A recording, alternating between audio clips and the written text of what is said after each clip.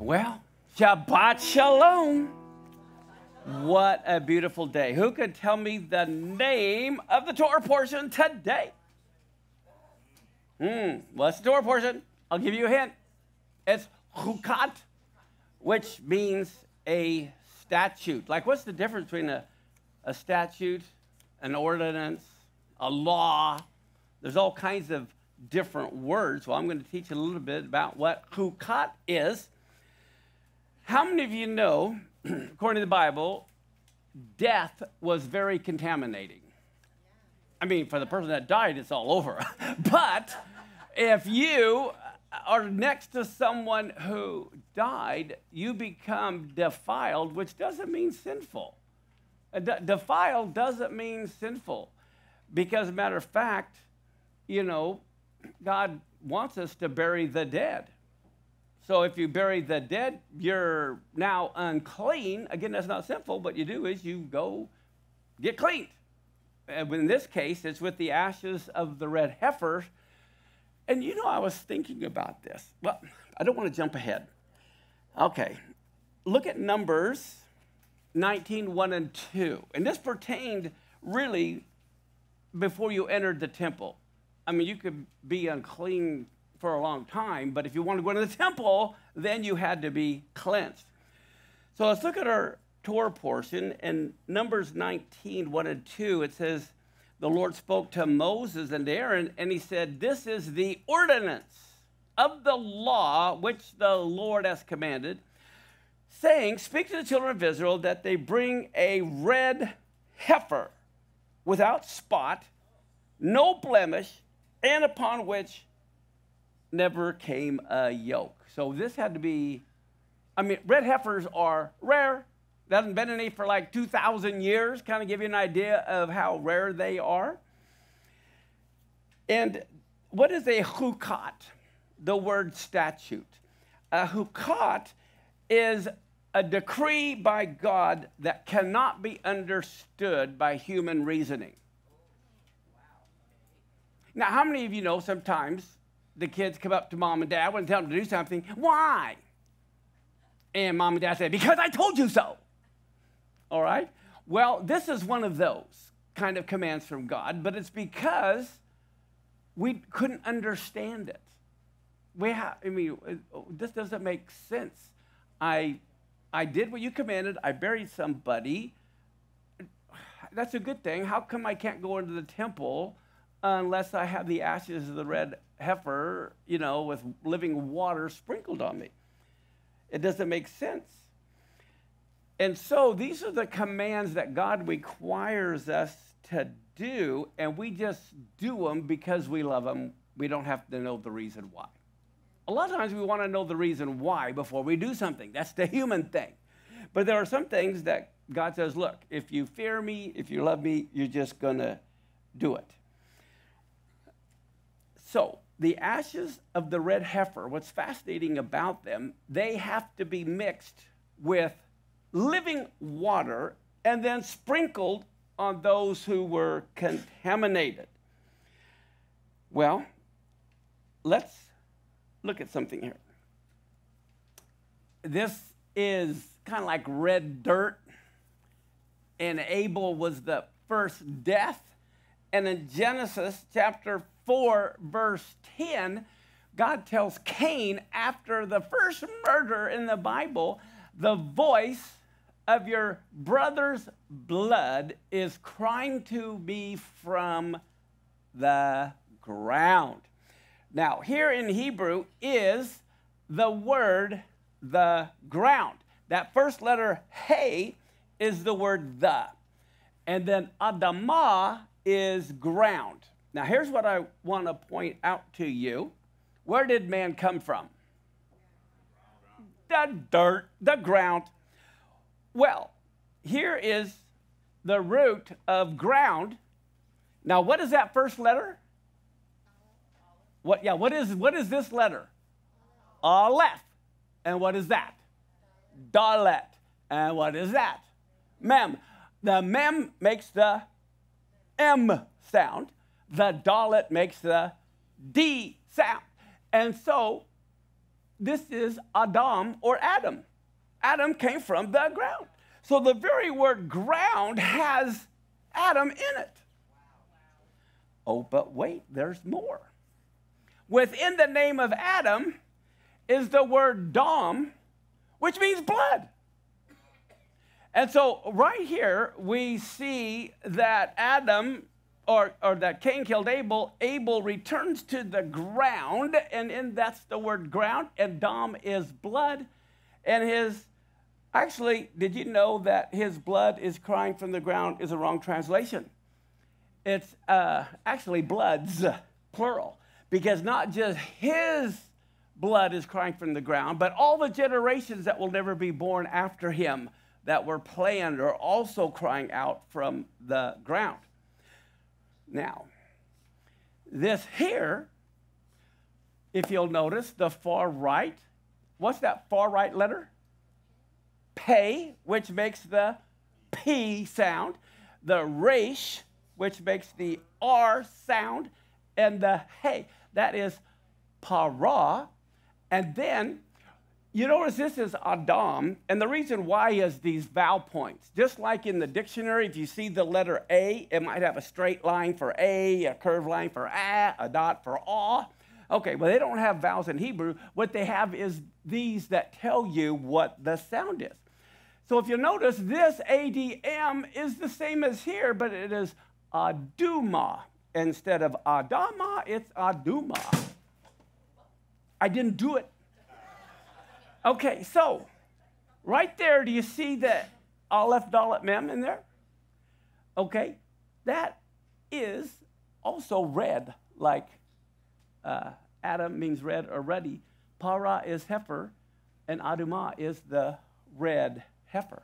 So I think it's interesting. I believe that the reason for the red heifer to atone for death is because it is speaking of the first death where Abel died, making atonement from the very first time the first murder occurred, the first death occurred. So I really believe the ashes of the red heifer is making atonement for the first murder where mankind's blood was crying out from the ground. And the word red, like Edom, Esau is Edom, that's the same letters, and it means red. And so I just want you to know that Hebrew is very interesting, how it all ties together. Now, in Numbers, let's look at 19, verse 3 and 4. How does it go? It says, you will give the red heifer to Eleazar the priest, that he may bring her forth outside of the camp. Okay, so the red heifer sacrifice was not in the temple or by the temple. It was on the Mount of Olives. And, of course, in this case, they're in the wilderness with Moses. But it says that the red heifer is to be slain before his face. And the Hebrew word there is paneh, and it refers to face. Okay? Then Eleazar the priest shall take her blood with his finger and sprinkle of her blood directly before the tabernacle of the congregations 7 times. Now, how many of you know that the guilty party is always supposed to face the judge? This is why the red heifer had to face the judge.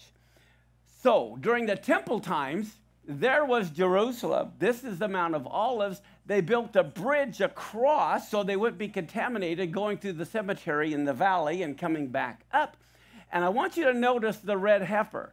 The red heifer couldn't just be thrown on there anyway. The head had to be to the south, and the heifer had to be facing the judge in the temple. Okay? It's the ultimate sacrifice, but it had to face the judge, just like a guilty party has to face the judge. Do you know there were only 9 red heifers sacrificed from the time of Moses' tabernacle until 70 AD? Wow, you're talking 1,500 some years. Only 9 were sacrificed. The Jewish sages, or the Jewish sage Maimonides, believed that the 10th red heifer, now Maimonides was like 1000 AD, okay, that had already killed 9, the temple was destroyed. 1,000 years later, Maimonides is writing, and he said that the 10th red heifer would only be found and sacrificed when King Messiah was ready to appear. That was 1,000 years ago. We know the 10th red heifer right now is in Israel, and they're getting ready to sacrifice it. And so we know Messiah is ready to appear. But like I said, the red heifer was not a temple sacrifice. Therefore, no temple is needed. Okay? No temple is needed. And they had these red heifers they got last year, and they had to wait because they weren't ready to be sacrificed. But right now, they're all proven. They're ready to be sacrificed whenever Israel wants to do it. They can do it. But they have to do it on the Mount of Olives. It can't be done in the back 40. Well, because I was somewhat involved with this whole red heifer thing, I found out that they've already purchased the land on the Mount of Olives, so Israel owns it. So now it's just a matter of doing it at the appropriate time that they can get away with it, because that is going to cause war. Now, if you look at Numbers 19, 6 through 8, it says the priest will take the cedar wood, the hyssop, the scarlet, cast it in the midst of the burning of the heifer, and then the priest washes his clothes, bathes his flesh, and then he can come back into the camp. And the priest is unclean. Isn't that weird? Here, the priest is clean. He does the offering of the red heifer, and he becomes unclean by doing it. But it's supposed to clean everybody else. It says, whoever burns the heifer will also wash his clothes and bathe his flesh in water, and he's also unclean until the even. So I think it's fascinating that the actions that cleanse the unclean makes the cleanser unclean. The cleansing and the overcoming of being in contact with death is to be done before God's face. Look at Leviticus 1:3. I want to emphasize this. If his offering be a burnt sacrifice of the herd, let him offer a male without blemish. He'll offer it of his own voluntary will at the door of the tabernacle of the congregation before the Lord. And the word there, before, means before his face. If someone does something before you, that means you can see it. Now, this here wasn't a sin offering. It was an Olah offering. He's just doing an offering, and we know it wasn't a sin offering because it's of his own voluntary free will. But all the offerings had to be done for the Lord, in front of the Lord. Look at Leviticus 3:7. If he offer a lamb for his offering, then shall he offer it where? Before the Lord, in his face. Look at Leviticus 6:25. Tell Aaron and his sons, this is the law of the sin offering. In the place where the burnt offering is killed, shall the sin offering be killed, and it is before the Lord, or before his face. Now, I want to point out something that's kind of fascinating. If we go to Matthew 27, it says, behold, the veil of the temple rent. This is when Messiah died. In two, from the top to the bottom, and there was an earthquake, and the rocks rent. Now, when the centurion and those that were with him watching Yeshua saw the earthquake and those things that were done, in other words, the temple veil being rent, they feared greatly, saying, truly, this was the Son of God. Now, here is the whole point that multitudes of Christians are clueless on. Messiah died on the Mount of Olives facing his Father. Every offering had to be done before the Father's face. That's why he was crucified on the Mount of Olives, right above where the red heifer was sacrificed, because he's fulfilling the sacrifice of the red heifer, making atonement so we don't die. Does that make sense? And then it also says, that there was a garden nearby, and he was buried nearby where he was crucified. This is why there are three or four sites of where they think Jesus was buried. And they're all behind the temple. No, it's impossible. He is buried on the Mount of Olives. That's where he was buried. Now, listen to this. I have, since the red heifer was burnt to ashes at this very site on the Mount of Olives, this spot was then the point of origin for the main purification rites, and therefore Yeshua the Messiah, the supreme sacrifice, who was representing the red heifer, had to die facing the Holy of Holies. Now, Numbers 19. Oh, and think about this. How would the soldier see the veil of the temple rent if he was behind the temple? Okay, I mean, the whole thing is just dumb. Okay, Numbers 19. 9 through 12. It says, a man that is clean gathers up the ashes and lays them up without the camp. If you remember in the book of Hebrews, it talks about him who died without the camp. That is totally referring to the ashes of the red heifer. It's to be kept for the congregation for a water separation. It's a purification for sin, but whoever gathers the ashes is also unclean. And this will be done to the children of Israel and to the stranger that's sojourning among them for a statute forever. Whoever touches the dead body of anyone is unclean for how many days? 7 days, which is 7,000 years, the time of man, okay? And then it says they have to purify themselves with it on the 3rd day and on the 7th day. He's to be clean. Whoever doesn't purify himself on the 3rd day, the 7th day, he will not be clean. So in other words, they're thinking, oh, why should I go get clean on the 3rd day? On the 7th day, I'll be clean anyway. Why do the extra thing? But Messiah, God is saying, no, that's not the way it is. Now, here's what I was also mentioning. Talk about a holy war, red cows, Gaza, and the end of the world. This just came out a couple months ago, April 5th, from Newsweek magazine. One of the big problems why they attacked on October 7th was because of the red heifers, because the Muslims know that is huge.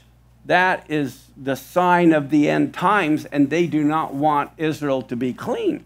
But guess what? There's a prophecy that points to today that's in the book of Ezekiel. Look at this. Chapter 36, verse 24 through 28. I will take you from among the heathen. Okay, that is God bringing the Jews back to the land. I'm going to gather you out of all the countries, and I will bring you into your own land. And then what am I going to do? The only way you can sprinkle clean water is if there's a red heifer. Okay, this is huge. This is why they're going to be doing the red heifer ceremony very soon to fulfill this prophecy that God is going to sprinkle clean water on them, and they'll be clean from all their filthiness, from all their idols will I cleanse you. And he says, a new heart I'll give you, a new spirit. Doesn't that sound like the new covenant? Okay, I will take away the stony heart out of your flesh. I'll give you a heart of flesh. I'll put my spirit in you, cause you to walk in my statutes. That's Chukat, that's today's Torah portion. You'll keep my judgments, you'll do them, and you'll dwell in the land I gave to your fathers, and you will be my people, and I will be your God. This is one of the biggest prophecies that is about to come to pass when they offer the ashes of the red heifer. No, Messiah is at the door. Now, here's the thing about the water. Look at Numbers 19, 17, and 18. An unclean person, they shall take of the ashes of the burnt heifer a purification for sin, and what kind of water? It can't be out of a horse tank. Just like the immersions aren't to be done in a horse tank. It's to be living water, running water. And that is put into a vessel. So it's running water put into a vessel, and then a clean person takes the hyssop, dips it in water, sprinkles it on the tent, and upon all the vessels, and upon the people that were there, and upon him that touched a bone, or one slain, or one dead, or a grave. Now imagine back then, you're living in tents. I like camping, but I don't know about camping for 40 years, you know? And let's say you have a family in a tent, and dad dies. Everybody in the tent's unclean. And you got to bury dad. And so you go bury dad, and the next 7 days, everyone's unclean, and then they have to have the ashes of the red heifer put on them. Well, think about this. Look at Numbers in our Torah portion, chapter 20, verse 1 through 5. After we hear all about this, then came the children of Israel, even the entire congregation, into the desert of Zin in the first month. What happens in the first month? Passover, right? Everyone's to keep the Passover. You have to understand Numbers 20 is at the end of the 40 years of wandering. 40 years have gone by. And what happens? The people abode in Kadesh, and Miriam died there and was buried there. Oh, my word, the whole congregation's unclean. Moses is unclean. Aaron is unclean. It's the first month, and it's probably right around Passover. And now they're all unclean for 7 days. And there was what? No water. No water. Now what are we going to do? There's no water. Here we got, we're unpurified 7 days, and there's not even any water for the ashes of the red heifer to sprinkle all of us with. And can you imagine how Moses and Aaron feel about their sister just died? That means a lot to them. And there's no water. And so they gathered themselves together against Moses and against Aaron, and the people chode with Moses and spoke, saying, would to God that we had died. Now, how would you feel? Your sister just died, and then all these people go, well, we wish we would have died too. I mean, just slap them. When our brethren died before the Lord 40 years ago, they're saying.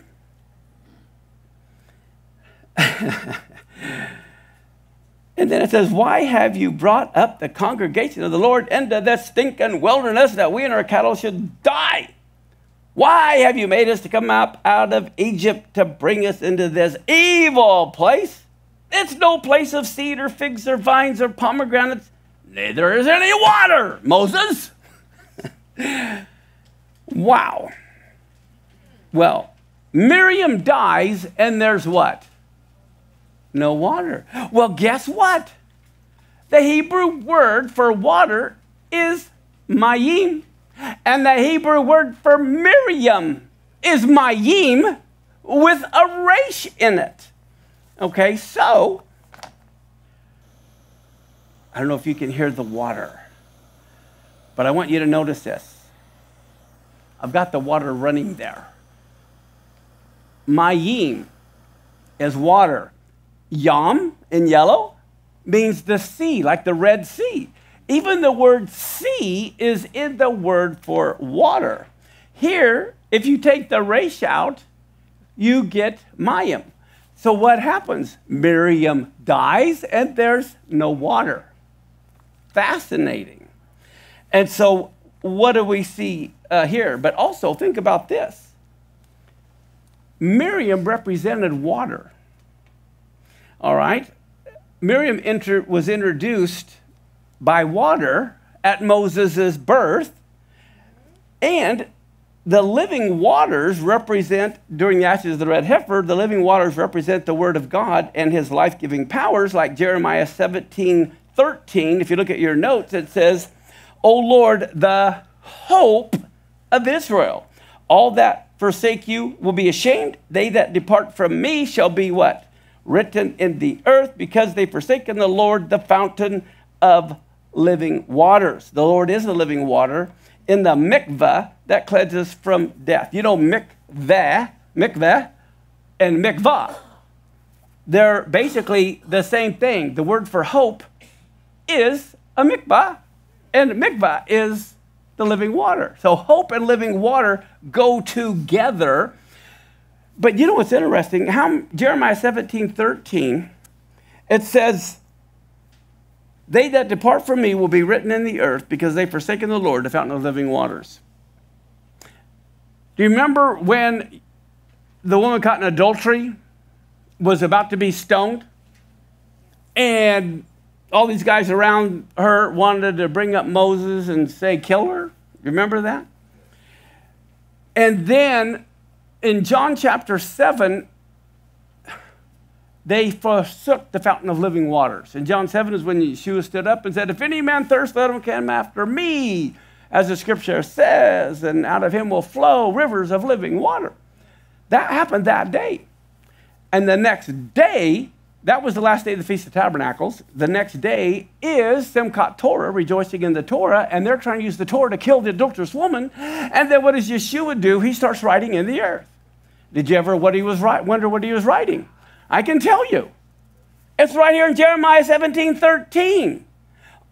All who forsake you will be ashamed, and they that depart from me will be written in the earth. He was writing their names in the earth because they just forsook the fountain of living waters. There's your connection right there. If you look at Ephesians 5:26 concerning the congregation of the Messiah, he wants to sanctify her, having cleansed her by the washing of water which is in the word. Now, you remember last week we were talking about in Numbers 17:10 where the Lord tells Moses, because they were trying to decide with the whole situation with Korah, who's in charge. And so he said, bring all the sticks together, or rods together, and only Aaron's rod blossomed and bloomed, right? And then in Numbers 17:10, God said to Moses, okay, I want you to bring Aaron's rod before the ark to be kept for a token against who? The rebels. Okay, so now what do we see in Numbers 26-10? Moses and Aaron are mad because here their sister died, and these rebels are rebelling. And to the door of the tabernacle of the congregation, they fell on their faces, and the glory of the Lord appears to them. And look, the Lord told Moses, go get the rod, the one against the rebels. Gather everyone together, you, Aaron, your brother, and speak unto the rock before their eyes. I mean, wouldn't you look kind of dumb if you're talking to a rock? He's supposed to speak to the rock. But here's the rock. Aaron's rod, the rod that Moses takes isn't Moses' rod. It's Aaron's rod that's kept as a token against rebels. And so he has that rod. He has to hand it in one hand as a token to the rebels while he speaks to the rock. But what does he do? He takes the rod and hits the rock. Now Moses is in big trouble. Water does come out. Okay, so God does honor it, and they get their water from the rock. And it says, it'll give forth water and bring forth them water out of the rock. So shall you give the congregation and their beasts to drink. And then it says, Moses took the rod from before the Lord as the Lord commanded him. And then Moses and Aaron gathers the congregation together before, notice it says the rock, not a rock. The rock. Why does it say the rock? 40 years earlier, when he struck the rock and the water came out, that same rock followed them for 40 years. Did you ever think about that? The rock that the water came out of followed them for 40 years. That's why it was struck the rock. Now, if you may question me, let me show you about some rocks that move by themselves in the desert. It does happen. And you can go to a website that talks about the mystery of the sailing stones solved. They understand how rocks move on their own. This is just scientifically. You could go type in mystery of sailing stones. You're going to see this is a natural phenomena that can happen under certain conditions. Well, look at this. We're going to talk about that more in a minute. And so Moses goes, "Hear now, you rebels, must we fetch you water out of this rock?" The big problem is Moses thought he's the one that's going to get the water, not God. God said, "Speak to the rock." Well, guess what? How many of you know there's lots of rocks in Israel? If you go to Israel, there's rocks everywhere. They felt the water would come out from their own power. In Numbers 20:11, Moses lifted up his hand with his rod. He smote the rock twice, and the water came out abundantly, and the congregation drank, and their beasts also. Listen now. with new ears to 1 Corinthians 10:4. They all drank from the same spiritual drink, for they drank of that spiritual rock that followed them. There it is. The rock followed them. You ever seen that before? And the rock was Messiah. Now, in Numbers 20, 23 and 24, the Lord tells Moses and Aaron at the top of Mount Or by the coast of the land of Edom, saying, okay, Aaron, it's time to go. You're not going to enter into the land that I gave to the children of Israel because you rebelled against my word at the water of Meribah. Okay, who can tell me? Well, let me go to the next verse. Numbers 20, 27 through 29. So Moses did as the Lord commanded. They went up to the Mount Or in the sight of all the congregation. And then it says, Moses didn't have Aaron take off his garments. Moses didn't just take off his garments. Moses stripped Aaron of his garments. And they put them upon Eleazar his son, and Aaron died there in the top of the mount. And Moses and Eleazar came down from the mount, and when all the congregation saw that Aaron was dead, they mourned for Aaron 30 days, even all the house of Israel. What day did Aaron die? Come on, who can tell me? Come on. What? First of all, which is coming up very shortly. He is the only person in the entire Bible where we have the exact date of his death. And it was on the 1st of Av. They mourned for 30 days, which means they mourned all the way through Av to the month of Elul, which is the month of repentance.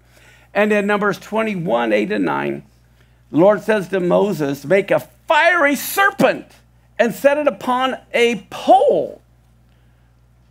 And it will come to pass, everyone that is bitten when he sees it shall live. Wow, everyone was being bitten by these serpents and they were dying. And so God tells Moses, make a fiery serpent. Everyone who looks at it will. This is why in the medical business you have a serpent around a pole to this day to bring healing. That's what that's from. And it says, Moses made the serpent of brass, set it upon a pole. It came to pass, if a serpent had bitten anyone, when he looked to the serpent of brass, he lived. Well, brass speaks of judgment, okay? And the word for pole is nes, which means a miracle, which is kind of fascinating. Not just pole, but a miracle. This is why we see in John 3, 13 and 14, no one has ascended into heaven except the one who descended from heaven, the Son of Man. And just as Moses lifted up the serpent in the wilderness, so must the Son of Man be lifted up, that whoever believes in him may have eternal life. I think that is just incredible. With that said, let's stand.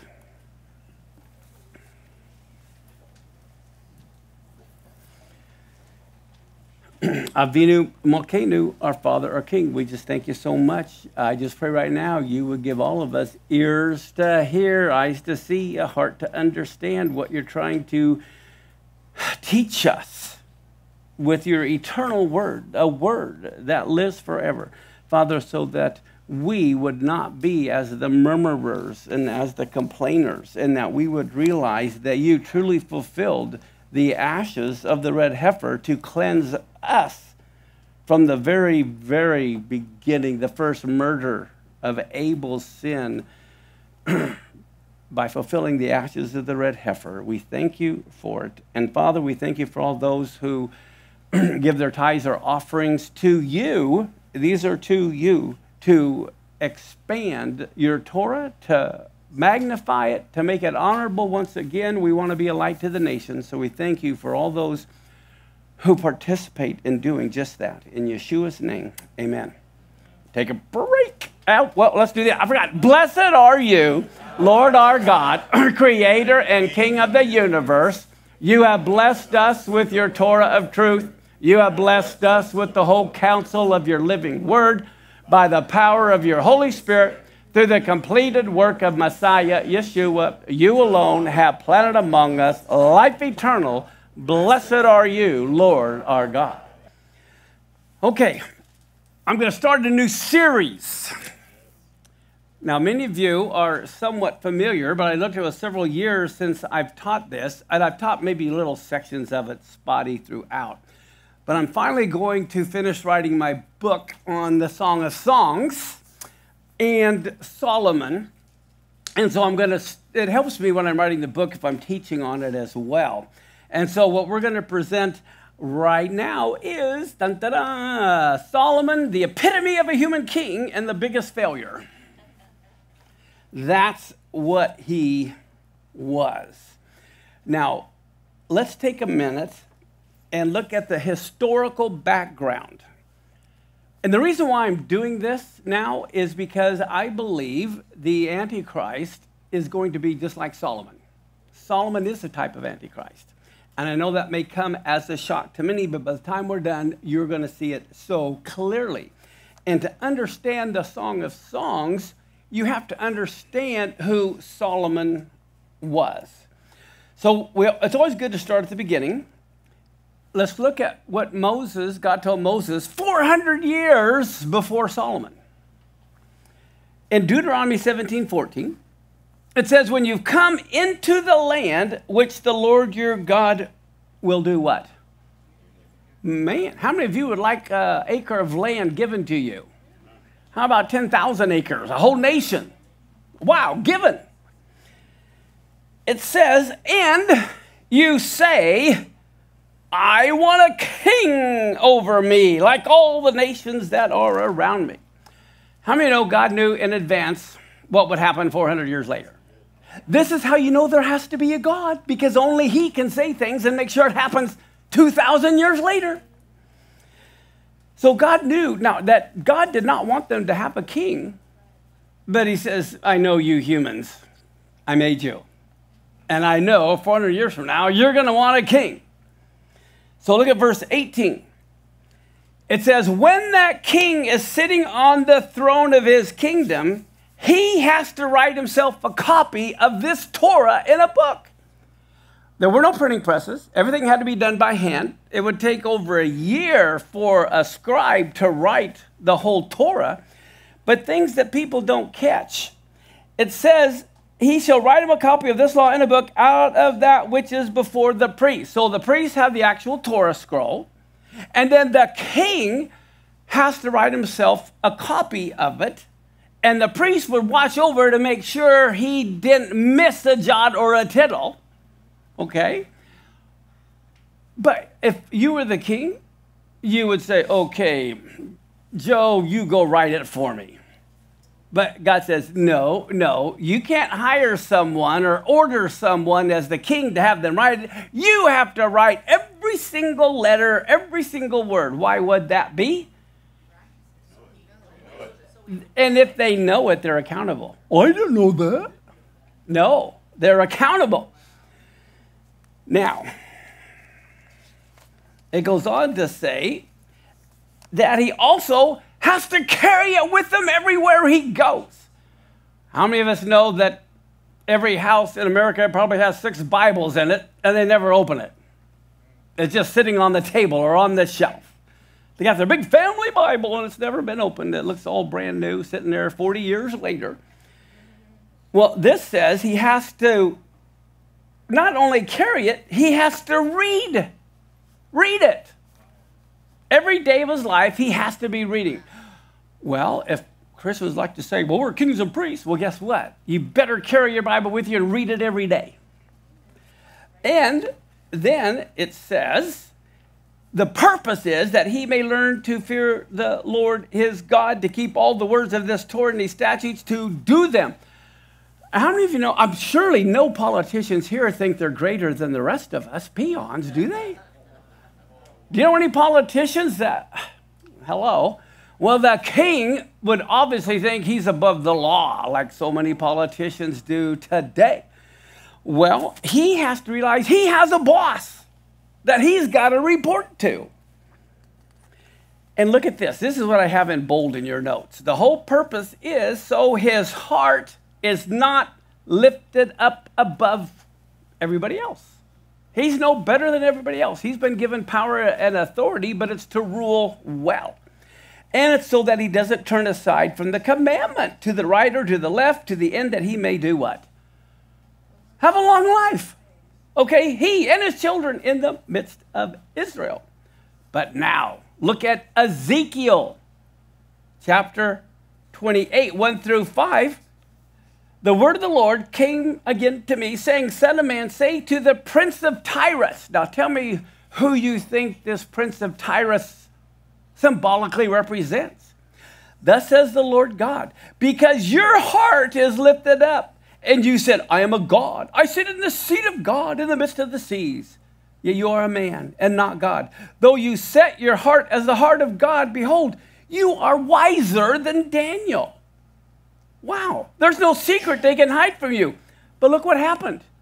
With your wisdom and with your understanding, you've gotten yourself riches. You've gotten gold and silver into your treasures.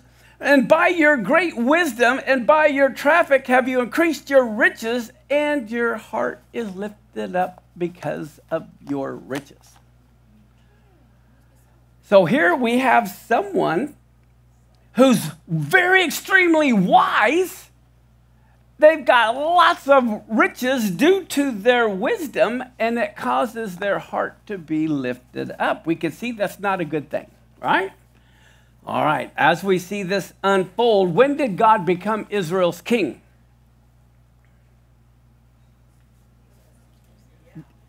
When did God become Israel's king? When Israel became a nation. In the Exodus. Okay, Exodus 19, at Shavuot or Pentecost, God enters a covenant with them. Do you know in Genesis, he's not called the king, he's called the great shepherd. He was always a shepherd. God is always a shepherd, and then he is a king. Solomon was never a shepherd. But with that said, God was upset because they didn't want him as a king anymore. And when did they reject him as king? What time of year?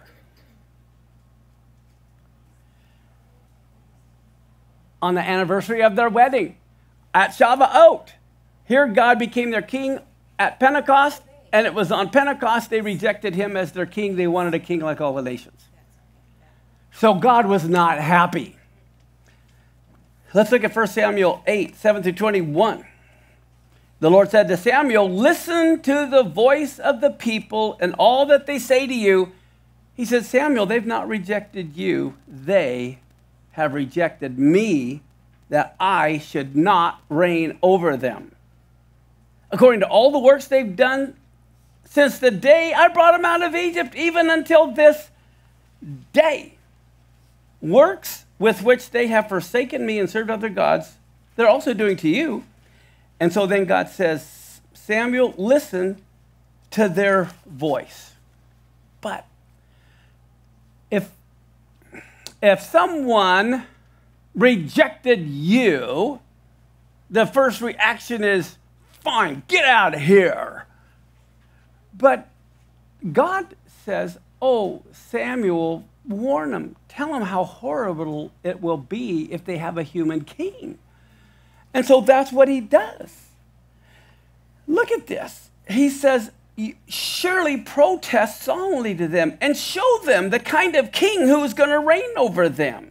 So Samuel told all the words of the Lord to the people who asked for a king. And he said, this is what the king is going to do.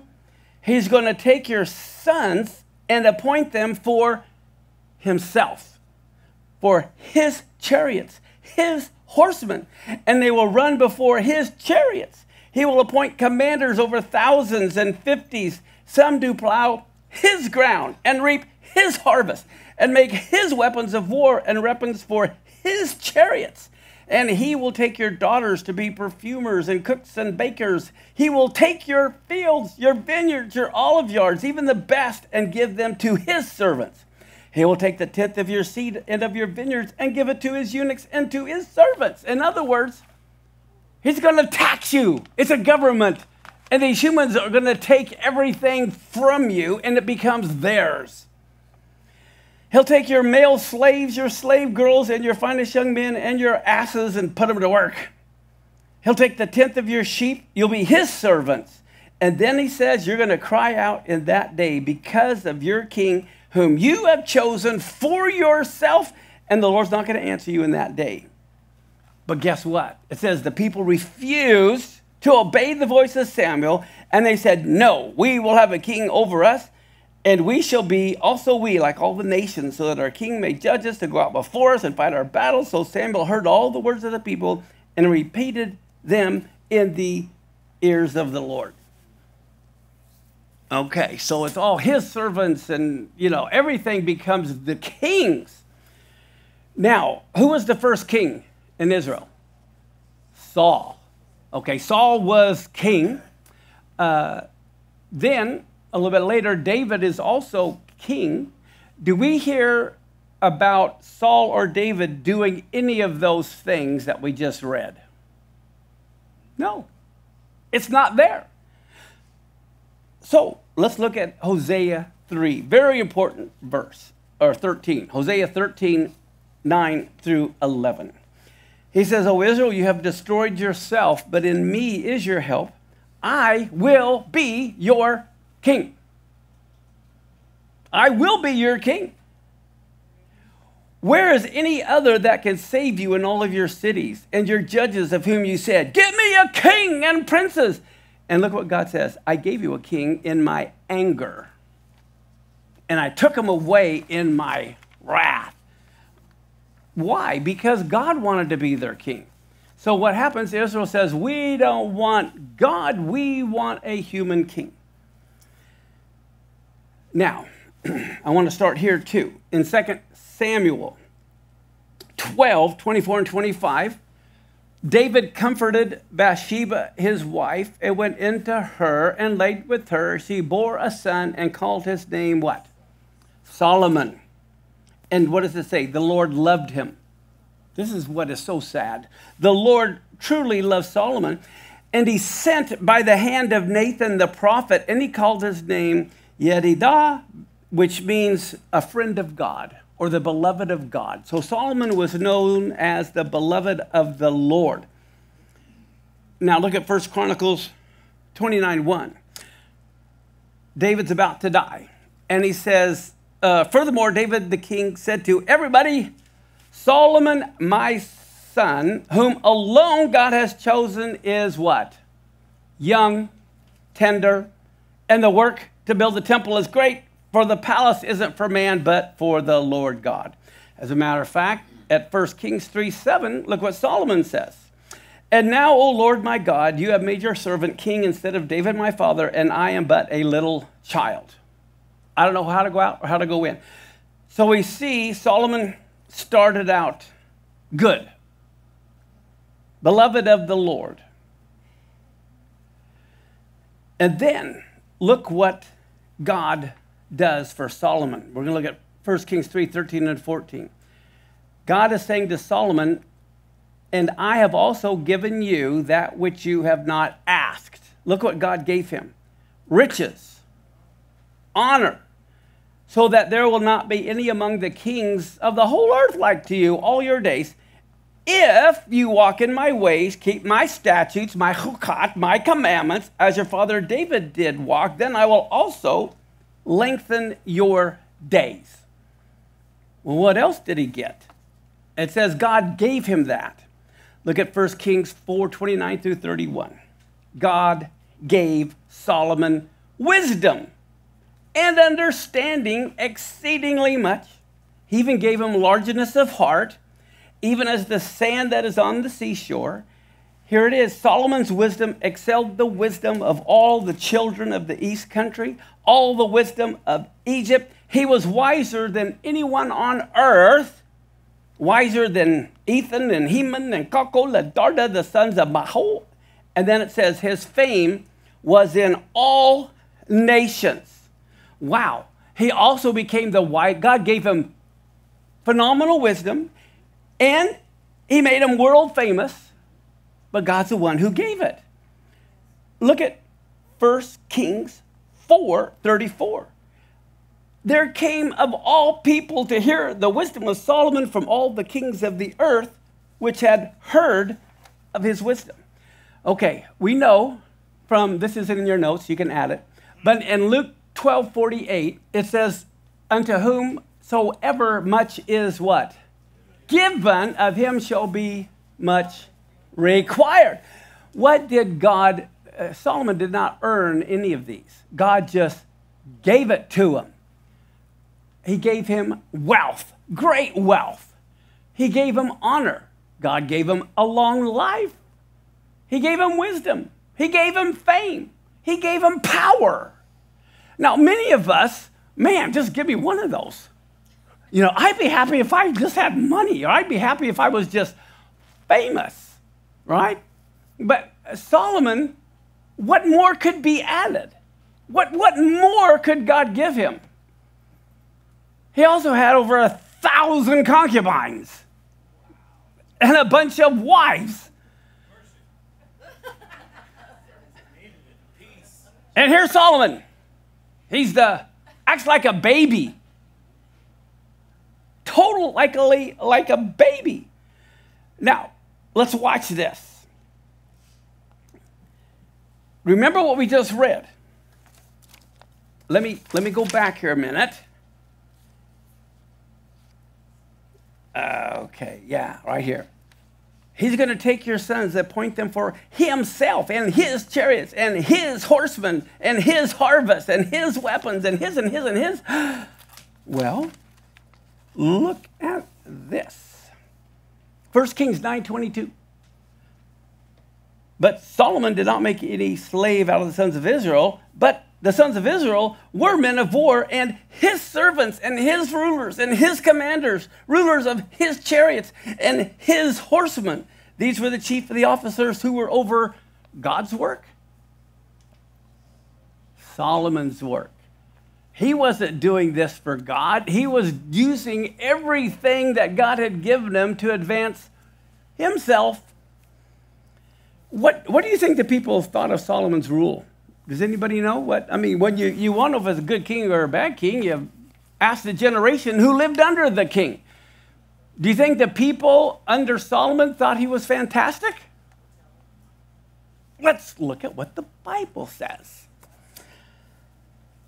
If you remember, Solomon dies. His son Rehoboam has a competitor called Jeroboam. All right, and let's look what this says. 1 Kings 12:9-11, he said to them, Rehoboam, what advice do you give that we may answer this people who have spoken to us, saying, please lighten the yoke which your father put on us? So here, the people say Solomon was the big burden. There's this big yoke Solomon has put on us. So that tells you one thing. And it says the young men who had grown up with Rehoboam spoke to him and said, hey, speak to this people who spoke to you, saying, your father made our yoke heavy. So we already know all the citizens thought Solomon put a heavy yoke on them. But you make it lighter for us. This is what you should say to them. My little finger will be thicker than my father's loins. And now my father loaded you with the heavy yoke. I'm going to add to your yoke. Solomon whipped you with whips, but I will chastise you with scorpions. Okay, so wow. They're saying Solomon was absolutely horrible, and Solomon's own son admitted that Solomon had whipped him with whips. And that they loaded the people with a heavy yoke. Now, why is it called Solomon's temple? He built it. He didn't really. How many of you have ever been at a business where you did all the work and the boss got all the credit? And never gave you any credit for all your work? You know what I'm talking about? Solomon didn't lift his finger a bit. Let's begin with the pattern. To build everything, look at what this says. 1 Chronicles 28:11-19. David gave to Solomon the pattern of the porch, of the houses, the treasuries, the upper rooms, the innermost rooms, the place of the mercy seat, the pattern of all that David had by the Spirit, of the courts of the house of the Lord and all the rooms around the treasuries.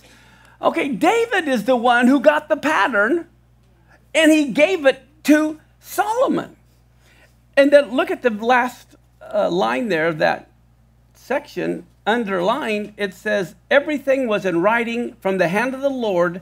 David says, he made me understand all the work of the pattern. So David is the one who got the pattern from the Lord.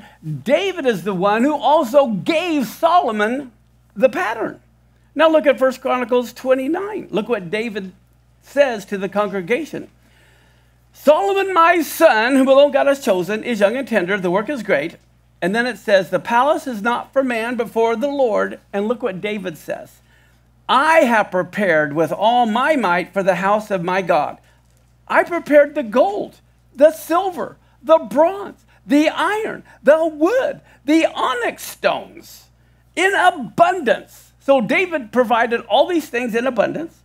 And then he says, because I've delighted in the house of my God, out of my own treasure of gold and silver, I have given to the house of my God over and above all that I have prepared for the holy house. And he mentions all of these things. And then the next underline, the chiefs of the fathers and the rulers of the tribes of Israel and the commanders of thousands and hundreds with rulers of the king's work, they offered how? Okay, this is a volunteer thing, just like with Moses' tabernacle when they had to say, stop giving. Everybody is giving into this. And look at this. Look what people gave for the house of God. 5,000 talents of gold, 10,000 derricks, 10,000 talents of silver, 18,000 talents of bronze, 100,000 talents of iron. And he who had precious stones gave to the treasury of the house of the Lord by the hand of Jehiel the Gershonite. Okay, people are flooding with all of this, everything that's needed. And look at the difference between David and Solomon. Listen to what David says in verse 16. O Lord our God, all of this store that we have prepared to build you a house for your holy name, it all comes from your hand. It's all your own. None of this is us giving what we have. Everything we have belongs to you anyway. You see the attitude. Look at verse 19. He says, give to Solomon my son a perfect heart to keep your commandments, your testimonies, your statutes, and to do all these things, and to build the magnificent house for which I have made ready. David's got everything ready, okay? Now, typically, everyone is motivated. Everybody says, let's do it. And then what happens if things get put off and put off and put off? What happens to people's motivation?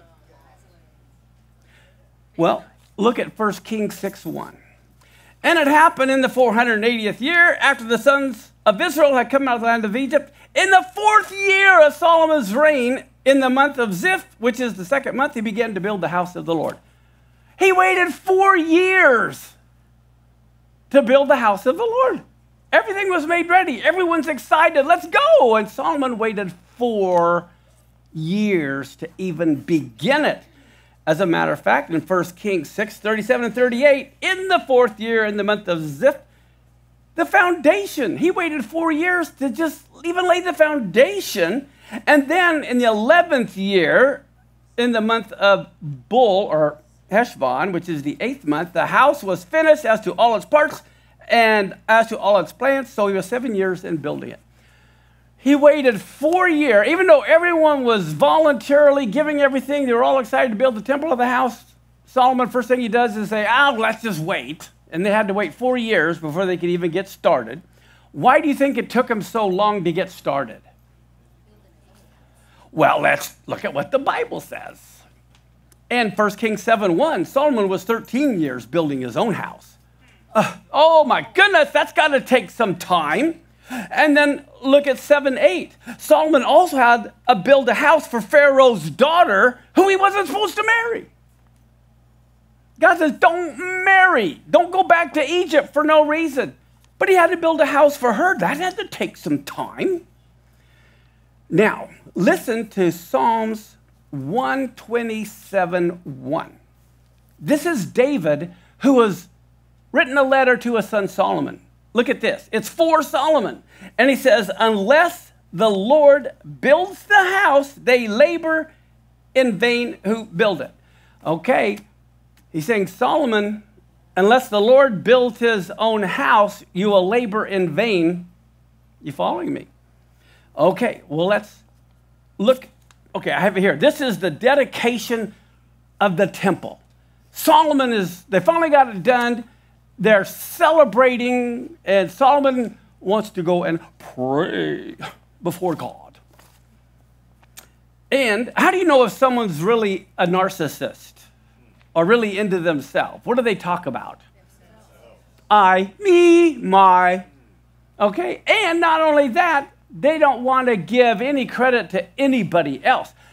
I'll show you verses next week where Solomon had like 600,000 workers from Lebanon and 700,000 workers from Israel. They're all working to build the house, right?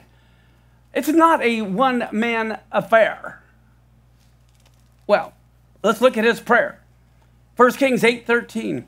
I have surely built you a house to dwell in.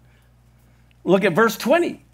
The Lord has performed his word that he spake, and I am risen up in the room of David, my father, and I sit on the throne of Israel as the Lord promised, and I have built a house for the name of the Lord God of Israel. Look at verse 44.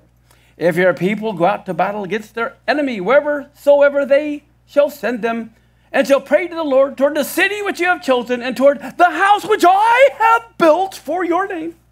Verse 48. And so return unto you with all their heart, with all their soul in the land of their enemies, which led them away captive. Pray unto you toward their land, which you gave to their fathers, and the city which you have chosen, and of course, the house which I have built for your name. Now, okay, unless the Lord build the house, they labor in vain. Who built it? Who took the credit for building it? Solomon. Look at Ecclesiastes 2:11 that Solomon wrote at the end of his life. I look on all the works that my hands have done, and on the labor that I had labored to do, and all is vanity and vexation of spirit, and there's no profit under the sun. Why is all vanity? Because he took all the credit. And what did David say? Unless the Lord build a house, they labor in vain. And here, he's realizing he's laboring in vain. But it gets worse. I want to go back to this. Oh, I went the wrong way. Let me go here. Okay. God gave him all of that. All of that. And look what he says in Ecclesiastes 2:17 and 19. Therefore I hated life, because the work that is wrought under the sun is grievous to me. All is vanity and vexation of spirit. Yea, I hated all my labor. He hated building the temple, because I have to leave it to the man that's after me, all of my wealth and all of my goods and all of my houses. I hate life because I've got to leave it to somebody else. And who knows whether he'll be wise or a fool.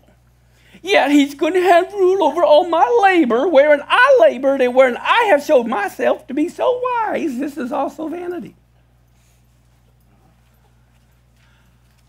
Talk about the ultimate narcissist. He had everything given to him, and he's a whiny, because he might have to give it to somebody else. That's not fair. Does this give you a new light a little bit on Solomon? Oh, you haven't seen anything yet. Wait till next week.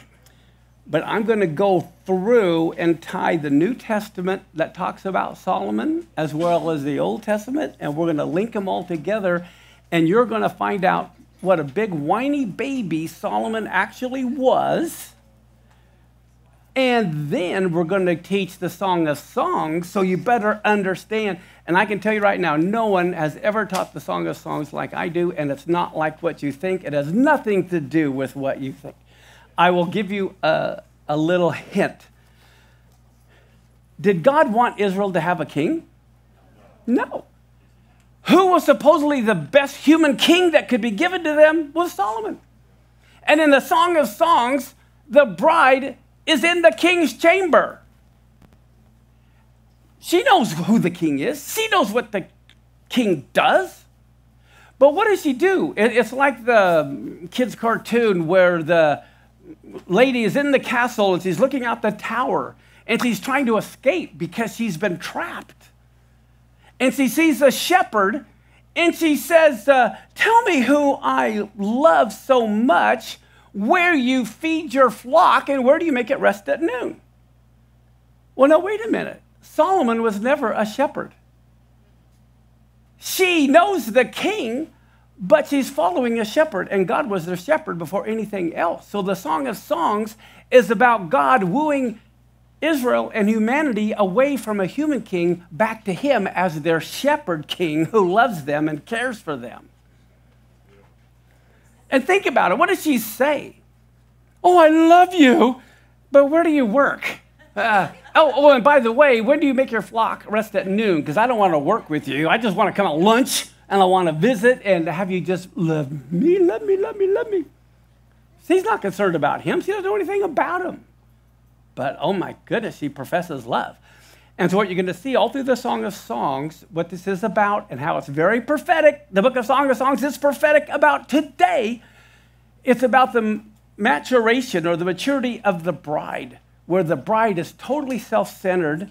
She doesn't want to work the harvest, and then after a while, she ends up wanting to work the harvest. She gets up early, and she works with the shepherd. So that is really what the Song of Songs is about. Continually through it, she goes to sleep. And how many of us know the church is always going to sleep? And there are some horrible mistranslations in that book that makes all the difference in the world. So we'll go through all that.